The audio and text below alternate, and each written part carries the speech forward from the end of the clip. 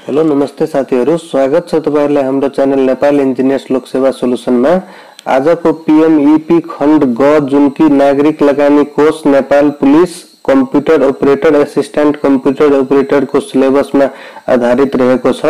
यो पोर्सन र खण्ड क मा रहेको पोर्सनबाट जति पनि तयारी गर्दा पनि कमै देखिन्छ, बिकज यो कम्प्युटर को सिलेबस में चाहिँ फंडामेंटल अफ कम्प्युटर चाहिँ योबाट मात्रै 500-600 वटा क्वेशन बन्छ अनि अपरेटिङ सिस्टमबाट पनि त्यस्तै छ र word processing, electronic spreadsheet, database management system र प्रेजेन्टेसन सिस्टम जस्ता चाहिँ टपिकहरुबाट जति पनि तयारी गरे पनि कम से कम एउटा खण्डबाट 500-600 वटा क्वेशन तयारी गर्नुपर्छ। त्यही भएर म कम से कम यो 5 वटा सेट जस्तो कि बनाइदिएछु, यस्तो टाइपको क्वेशन आउन सक्छ भनेर हैन। तर जति पनि तयारी गर्दाखेरि खण्ड क र खण्ड ग मा अपुग्ने देखिन्छ। त्यही भएर यसमा चाहिँ कमै फोकस गर्नु होला खण्ड क र खण्ड ग मा।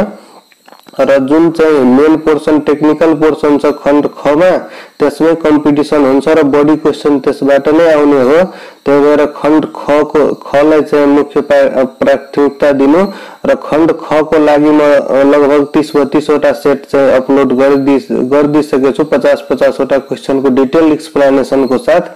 ल आजको क्वेशन चाहिँ 1 देखि 50 सम्म हेरौं र यो चाहिँ कहाँबाट चाहिँ तपाईहरु धेरै बढी भन्दा बढी पढ्न सक्नुहुन्छ त्यो चाहिँ तल म डिस्क्रिप्सन बक्समा राख्दिन्छु, त्यो पनि चेक गर्नु होला। हस्त साथीहरु, ल त आजको फर्स्ट क्वेशन तिर। आजको फर्स्ट क्वेशन मा रहेको छ, which American computer company is called big blue. Big blue भनेर चाहिँ कुन अमेरिकन कम्प्युटर कम्पनीले भन्ने गर्छ। अब क्वेशन नम्बर 1 को चाहिँ सही आन्सर हो आईबीएम भन्ने। अब क्वेशन नम्बर 2 मा के छ, which of the following is the largest unit. 2 को चाहिँ सही आन्सर हुन्छ डाटाबेस फाइल।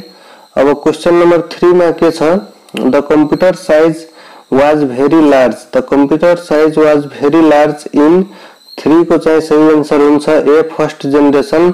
स्टार्टिङ मा जुन चाहिँ कम्प्युटर आएको थियो त्यसको चाहिँ धेरै लार्ज साइज थियो। अब क्वेशन नम्बर 4 मा के रहेको छ, the Octal equivalence of 11111010 is 4 को चाहिँ सही आन्सर कुन हुन्छ। यसको चाहिँ निकाल्दाखेरि क्याल्कुलेसन गर्दाखेरि 72 आउँछ, सही आन्सर बी चाहिँ हुने भयो। अब क्वेशन नम्बर 5 मा के छ, chief component of first generation computer was. 5 को चाहिँ सही आन्सर हुन्छ तपाईको बी भ्याक्युम ट्यूब्स एन्ड भल्व्स। अब क्वेशन नम्बर 6 मा के छ, which of the following was a special purpose computer. 6 को चाहिँ सही आन्सर कुन हुन्छ। 6 को चाहिँ सही आन्सर हुन्छ तपाईको ABC, which of the following was the special purpose computer, ABC. अब क्वेशन नम्बर 7 मा के छ, when was vacuum tube invented। 7 को चाहिँ सही आन्सर हुन्छ तपाईको 1906। यो सेटहरु तपाई एकचोटी फुल भिडियो हेर्नु होला अनि त्यसपछि म जुन पीडीएफ चाहिँ पठाइदिएको हुन्छ त्यो पनि प्र्याक्टिस गर्नु होला र त्यसपछि फेरि एकचोटी पीडीएफ यो चाहिँ भिडियो हेरेर तपाईहरु चेक गर्न सक्नुहुन्छ, आफ्नो चाहिँ प्र्याक्टिस चाहिँ चेक गर्न सक्नुहुन्छ। अब क्वेशन नम्बर 8 मा के छ, which of the following produces the best quality graphic reproduction. Best quality graphic reproduction. अब क्वेशन नम्बर 8 को चाहिँ सही आन्सर हुन्छ तपाईको सी प्लोटर। अब क्वेशन नम्बर 9 मा के रहेको छ, बीसीडी इज। बीसीडी चाहिँ के हो। 9 को चाहिँ सही आन्सर हुन्छ तपाईको बाइनरी कोडेड डेसिमल, ए चाहिँ सही आन्सर हुन्छ। अब क्वेशन नम्बर 10 मा के छ, which of the following is note एन्टीभाइरस software. 10 को चाहिँ सही आन्सर कुन हुन्छ, सी चाहिँ सही आन्सर हुन्छ ओराकल चाहिँ एन्टीभाइरस सफ्टवेयर होइन। बाँकी चाहिँ एफपोर्ट र म्याकएफए को नाम सुन्नु नै भयो होला एनएभी को। अब क्वेशन नम्बर 11 मा के छ, the best way to insert a new slide in a presentation is to use the. 11 को चाहिँ सही आन्सर हुन्छ तपाईको स्लाइड सॉर्टेड व्यू, डी चाहिँ सही आन्सर हुन्छ। अब 11 को भयो। अब 12 मा के रहेको छ, which option is in PowerPoint allow to carry slides from one computer to another। 12 को चाहिँ सही आन्सर हुन्छ तपाईको सी पैक एन्ड गो। अब क्वेशन नम्बर 13 मा के रहेको छ, What is the shortcut key for repeat the recent file हुन्छ यहाँ चाहिँ फाइल करेक्सन गर्नु होला या फाइल। अब what is the shortcut Ki for repeat the recent file 13 को चाहिँ सही आन्सर हुन्छ तपाईको बी शिफ्ट प्लस F4 गर्दाखेरि रिसेंट फाइल फेरि ओपन हुन्छ। अब क्वेशन नंबर 14 मा के छ which is the shortcut Ki to start a presentation from the beginning 14 को चाहिँ सही आन्सर हुन्छ तपाईको F5 प्रेस गर्दा यो हुन्छ। अब क्वेशन नंबर 15 मा के रहेको छ which of the following are note power point भ्यूज 15 को चाहिँ सही आन्सर हुन्छ पेज भ्यू चाहिँ पावर पोइन्ट भ्यू हैन।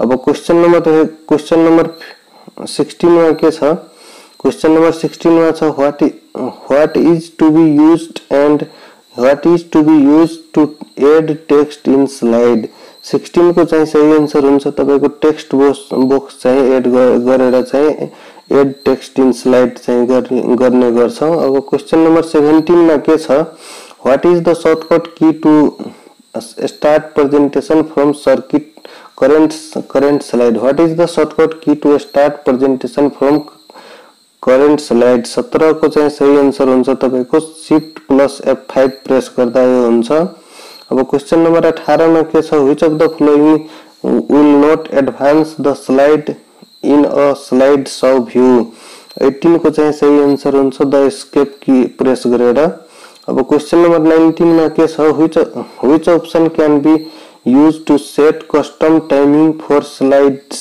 in a presentation 19 को चाहिँ सही आन्सर हुन्छ तपाईको सी रिहर्सल। अब क्वेशन नंबर 20 मा के छ कंट्रोल एक्स भनेको के हो कंट्रोल एक्स प्रेस गर्दाखेरि के हुन्छ 20 को चाहिँ सही आन्सर हुन्छ तपाईको cut the selected content C चाहिँ सही आन्सर हुन्छ। अब क्वेशन नंबर 21 मा के छ which Ki deletes the character two the right of the cursor 21 को चाहिँ सही आन्सर हुन्छ तपाईको डी डिलीट क्लिक प्रेस गर्दा यो हुन्छ। अब क्वेशन नंबर 22 मा के छ which Ki deletes the character two the left of the cursor right of the cursor गर्दाखेरि delete which Ki delete the character two the left of the cursor 22 को चाहिँ सही आन्सर हुन्छ बी बैक स्पेस गर्दाखेरि left को character delete हुन्छ। अब question number 23 मा के छ the column command is located on the 23 को चाहिँ सही आन्सर हुन्छ तपाईको डी पेज लेआउट। अब क्वेशन नंबर 24 मा के छ what is the smallest width of a column 24 को चाहिँ सही आन्सर हुन्छ तपाईको बी 0.5 इंच। अब क्वेशन नंबर 25 मा के छ from which menu you can access picture text box chart etc 25 को चाहिँ सही आन्सर हुन्छ तपाईको सी इन्सर्ट ट्याब चाहिँ युज गरेर इन्सर्ट मेन्यू युज गरेर। अब क्वेशन नंबर 26 मा के छ which menu provide you options like animation scheme custom animation slide transition 26 को चाहिँ सही आन्सर हुन्छ तपाईको D slide show menu option बाट हुन्छ। अब क्वेशन नंबर 27 मा के छ the size of S know field is always 27 को चाहिँ सही आन्सर हुन्छ तपाईको ए 1 beet size of S know field in is always 1 beet. अब 28 मा के छ this Ki uniquely identify each record 28 को चाहिँ सही आन्सर हुन्छ प्राइमरी की। अब क्वेशन नंबर 29 मा छ which of the following is note type of Microsoft SS database object यो डाटाबेस सिस्टम बाट क्वेशन हो 29 को चाहिँ सही आन्सर हुन्छ तपाईको सी वर्कशीट। अब क्वेशन नंबर 30 मा के छ which of the field has width 8 bite width भएको कुन फील्ड हुन्छ। अब 30 को चाहिँ सही आन्सर हुन्छ डेट एन्ड टाइम को चाहिँ 8 बाइट हुन्छ। अब क्वेशन नंबर 31 मा के छ ऑपरेटिंग सिस्टम इज 31 को चाहिँ सही आन्सर हुन्छ a collection of software routines operating system यसलाई भन्छ software a collection of software routines. अब क्वेशन नंबर 32 मा के छ control shift and alt are called 32 को चाहिँ सही आन्सर कुन हुन्छ? सी मोडिफायर की। अब क्वेशन नंबर 33 मा के छ? MS DOS was introduced in 33 को चाहिँ सही आन्सर हुन्छ तपाईको बी 1981 MS DOS। अब 34 मा के छ? when was MS Windows operating system introduced? 34 को चाहिँ सही आन्सर हुन्छ 1985 मा। अब 35 मा के छ? which of the following is an example of a real time operating system? 35 को चाहिँ सही आन्सर हुन्छ तपाईको डी प्रोसेस कंट्रोल। अब क्वेशन नंबर 36 मा के छ? which of the following is not a multitasking operating system? 36 को चाहिँ सही आन्सर हुन्छ तपाईको ए DOS। अब क्वेशन नंबर 37 मा के छ? The basic input output system BIOS resides in 37 को चाहिँ सही आन्सर हुन्छ तपाईको बी रोम। अब 38 मा छ recently deleted file are stored in recycle bin. 38 को चाहिँ सही आन्सर हुन्छ ए। अब 39 को के छ? You can activate a sale bye. 39 को चाहिँ सही आन्सर हुन्छ तपाईको D clicking the sale, pressing an arrow की अनि प्रेसिङ द ट्याब की। यो चाहिँ गरेर तपाई एक्टिभेट गर्न सक्नुहुन्छ सेललाई त्यो एक्सेल फाइलमा चाहिँ। 40 को चाहिँ सही आन्सर कुन हुन्छ? How do you select an entire kolam? 40 को चाहिँ सही आन्सर हुन्छ तपाईको click the kolam heading letter, be चाहिँ सही आन्सर हुन्छ। अब क्वेशन नंबर 41 मा के छ? Hyperlink can be. 41 को चाहिँ सही आन्सर हुन्छ तपाईको D text drying object pictures, D चाहिँ सही आन्सर हुन्छ। अब 42 मा के छ? which bottom do you click to add up a series of number? 42 को चाहिँ सही आन्सर हुन्छ द ऑटो सम बटम। अब क्वेशन नंबर 43 मा के छ? to add a header or footer to your handout you can use। 43 को चाहिँ सही आन्सर हुन्छ सी द हैंडआउट मास्टर। अब क्वेशन नंबर 44 मा के छ? which of the following will not advance the slides in a slideshow view? 44 को चाहिँ सही आन्सर छ तपाईको ए एस्केप की बाट चाहिँ यो हुन्छ। अब क्वेशन नंबर यो चाहिँ जुन स्लाइडिङ चलाइरहेको हुन्छ नि लेक्चर को टाइममा त्यही एस्केप की गरेर त्यसपछि will not advance the slide in a slide show view, escape की गरेर त्यो भ्यू गरिन्छ। अब क्वेशन नंबर 45 मा के छ? which of the following provide a printed copy of your presentation? 45 को चाहिँ सही आन्सर हुन्छ तपाईको सी ऑडियंस हैंडआउट, सी चाहिँ सही आन्सर हो।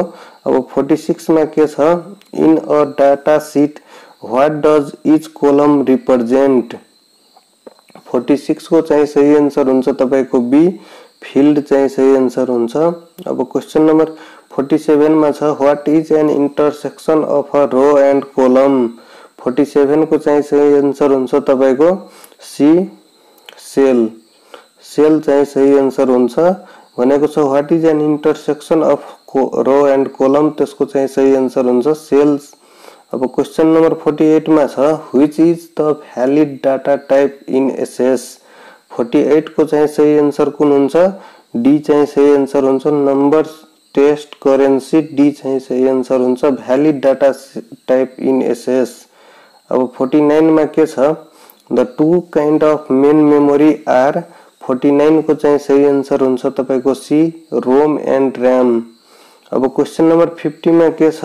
Modern computer are very reliable but they are not. 50 को चाहिँ सही आन्सर हुन्छ तपाईको इन्फ्लेबल। यस्तै भिडियो तपाईहरु टाइममा हेर्न चाहदै हुनुहुन्छ भने हाम्रो च्यानललाई सब्स्क्राइब गरेर बेल आइकन चाहिँ प्रेस गर्नु होला र सिभिल इन्जिनियर रिलेटेड सब इन्जिनियर रिलेटेड पनि भिडियो चाहनुहुन्छ भने यो च्यानलमा दिनदिनै यो च्यानलमा चाहिँ सिभिल इन्जिनियर र सब इन्जिनियर र जीके आईक्यू हरुको सबैको भिडियो आउँछ र प्र्याक्टिकल रिलेटेड बिलिङ हरुको पनि भिडियो म राख्ने गर्छु यसमा अब आउने दिनहरुमा। हस्त साथीहरु आजको भिडियोमा यति नै। नेक्स्ट भिडियोमा म केही न केही नयाँ लिएर आउने नै छु। आजको लागि थ्यांक यू।